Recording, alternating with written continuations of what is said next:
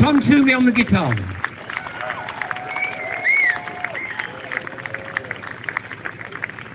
You know, when the first incarnation of the Zombies split up, my colleague Jim Rodford and I went away and we formed a band called Argent.